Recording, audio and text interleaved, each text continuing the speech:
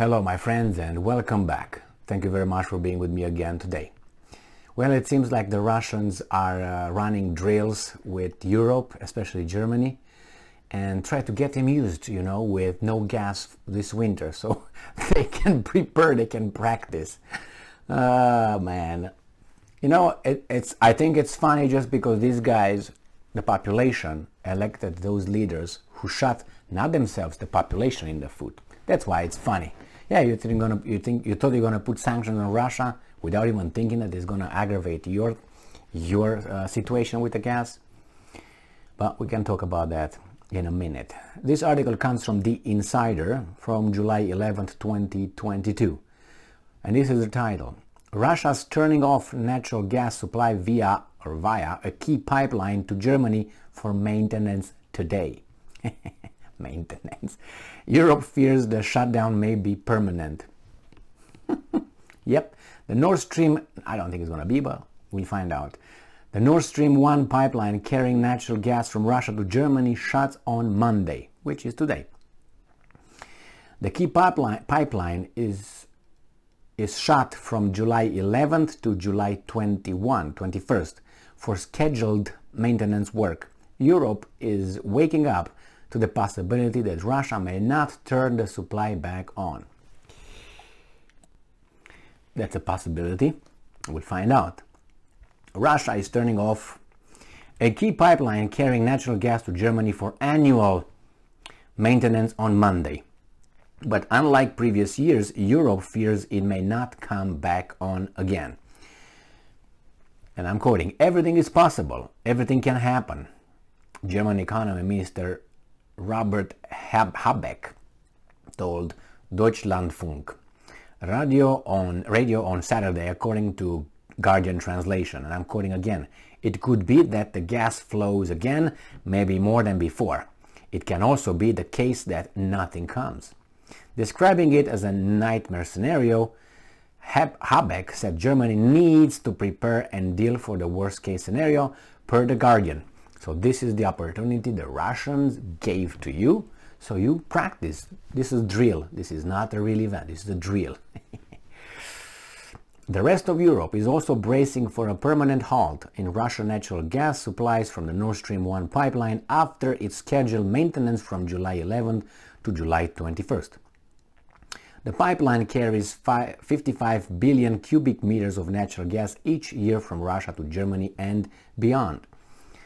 French Finance Minister Bruno Le Maire told an economic conference in southern France on Sunday to prepare for the most likely scenario of a total cut-off of Russian gas, and he said, "Get ready with coal and get ready with oil." I posted a video regarding this issue yesterday. Russian state gas giant Gazprom has already cut flows to Germany via the Nord Stream 1 by 60% from last month, citing an equipment holdup in Canada, which is true, as a result of sanctions over the war in Ukraine. This is true.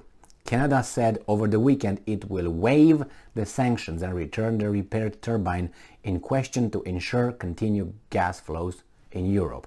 Europe depends on Russia for 40% of its total natural gas needs, from cooking in homes to firing power stations, and most of this is delivered via pipeline. Reduced gas flows in Europe now would impact fuel storage ahead of winter, when demand is at its highest. The German government is now calling on people in earnest to save energy. Some landlords in Germany are already rationing hot water. Meanwhile, Berlin has turned down the temperature of its outdoor pools, and the city of Cologne has dimmed street lights after 11 p.m. That's when you need them, according to the Financial Times. Habeck suggests taking shorter showers. Yeah, why not at all? Don't take them at all. Just go like that. Germans shower for an average of 10 minutes, he said. He told Deutschlandfunk, according to Reuters, and I think even 5 minutes is too long. What if I do it for 0? Will I get a medal? Germany, Europe's largest economy, moved into the second stage of its 3-stage emergency gas plan last month after Russia slowed supplies to the country.